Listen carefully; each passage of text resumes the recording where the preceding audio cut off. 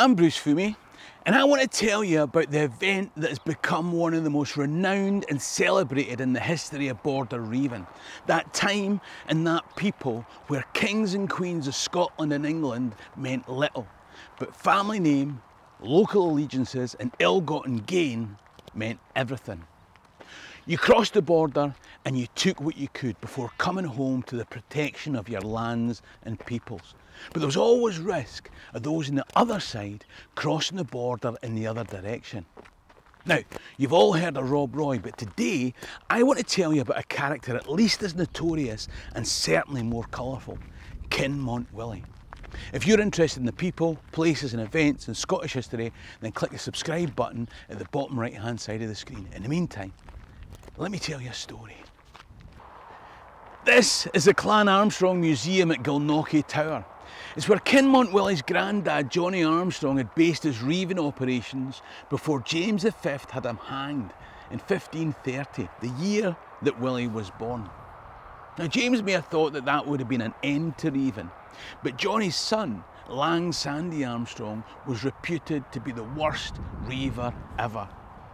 Of course, Johnny's grandson was Kinmont Willie, as notorious a reiver as you'll find.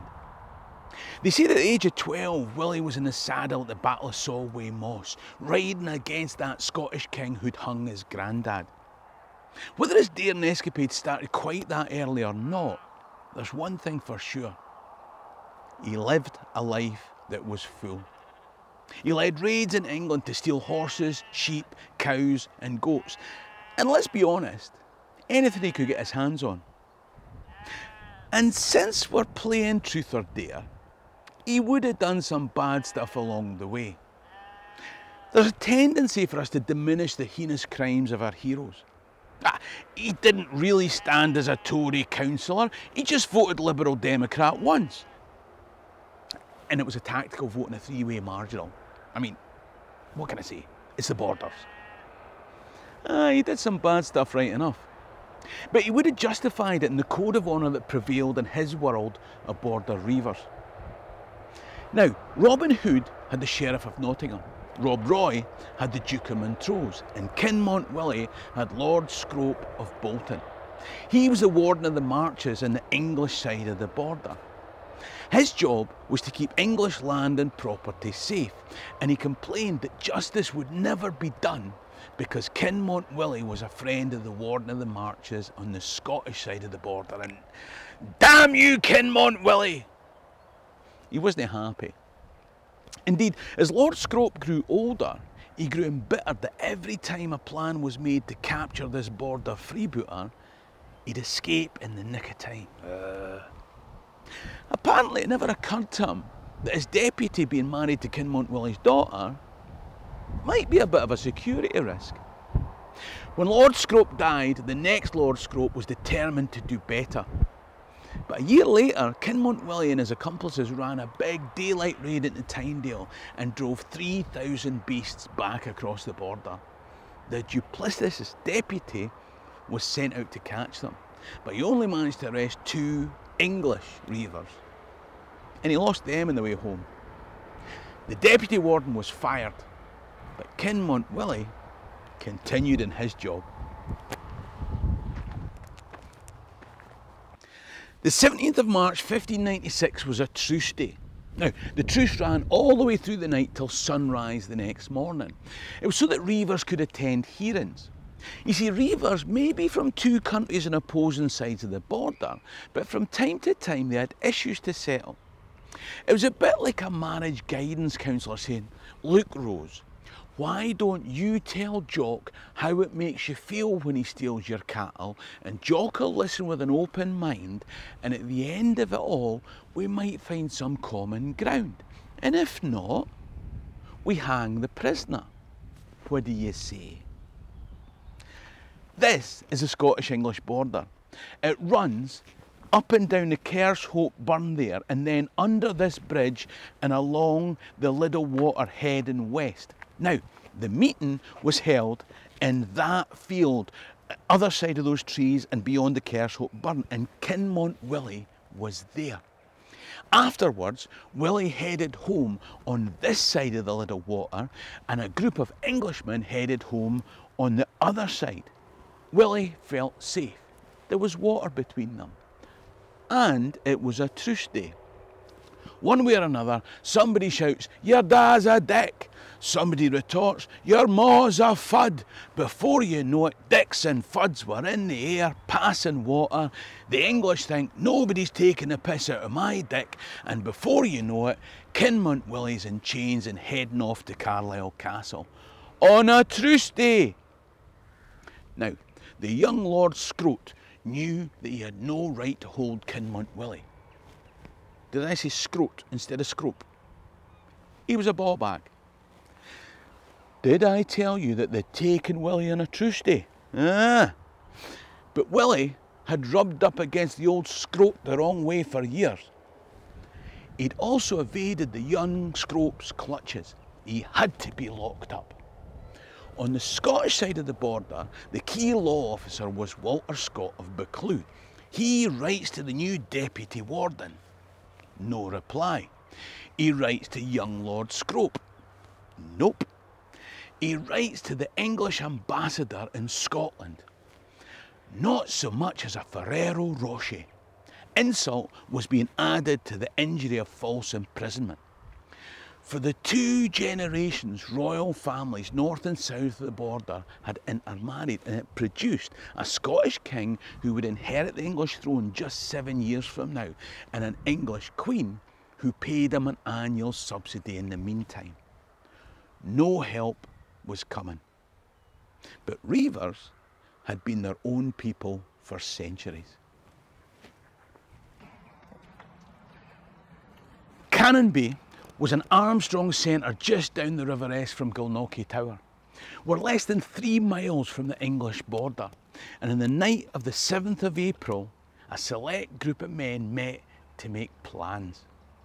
Kinmont's brother-in-law and 2 of his men, Scott of Buccleuch and 2 of his kinsmen, and that sacked deputy warden of the English marches along with his brother. Some Scots, some English, reivers all. They met to plan a raid on the strongest castle in the north of England. An all-out attack would be folly and inevitably end in failure. This would be surreptitious. This would be sneaky. This would be in the dead of night. The plan would take shape a week later. Because this is Langham Racecourse. And on the 13th of April 1596, there was a race meeting in Langham that would have brought people from all around together in one place. Racing, cheering, gambling, celebrating well into the night. It was the perfect cover for Walter Scott of Buccleuch and his chosen riders to meet without suspicion. And then, at dusk, head out in the Carlisle road. Now this is Carlisle Castle. Now the only reason I can come to places like this is because of the wonderful people who support this channel by buying coffee on a one-off basis, link in the description below, or becoming Patreon members on a monthly basis. Click the white tab up there. And I want to say a huge thanks to all of those people that have done either. You'll see some of their names in the credits at the end. Obviously, feel free to join them. Now, intelligence from the English contingent told our rescue team that Kinmont Willie was held in a building just inside this western wall of Carlisle Castle. A contingent of spearmen was sent to the Irish gate up at that corner wall in case the party were discovered and the guards came from outside the castle. Meanwhile, Buccleuch and his small group approached a postern gate in this western wall. Now, can you see that gate up in the wall there? Now, if I told you that I knew for sure that that was the gate, then I'd be lying. But that was definitely the gate. One of the men used a chisel and a crowbar to remove the stone piece from the wall next to the lock in the gate, and they were in. There was little resistance. Laziness, cowardice, bribery, or all three meant a lack of response from the guards. Within minutes, they'd found Kinmont Willie, put him on a pony, and they were heading at speed back north towards the River Eden, the River Esk, and Scotland. What these men saw as an issue of honour sparked a diplomatic incident. Elizabeth of England demanded that Scott Buccleuch be sent to London to be dealt with.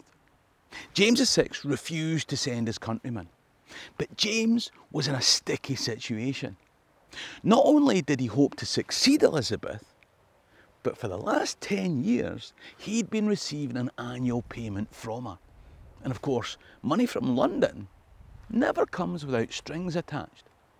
One way or another, Buccleuch saved James's embarrassment by going voluntarily, and after questioning, impressed Elizabeth so much that she said, "With 10,000 such men, our brother in Scotland might shake the firmest throne of Europe." In a way, I suppose he did. People in the US often ask me to talk about what they call Scotch-Irish and what we call Ulster Scots. You see, a few years after he took the English throne, plantation-building lowland Scots were sent by James to the north of Ireland, including border reivers. Far better to have them in those debatable lands than in these. Generations passed, and some of them travelled the Atlantic to become the hardy people who threw themselves into the border troubles with indigenous people. And of course, in the 1770s, they helped shake the firmest throne in Europe. As for the Armstrongs, long after the Stuart kings were gone, it was one of their name who became the first man to set foot on the lunar surface to bring back booty from the moon. Now that was taking reiving to a whole new level. For another tale about the English borderlands, click the link coming up on screen now. In the meantime, Fummey and Doch is going to be Lama alive. Cheery and Rasta.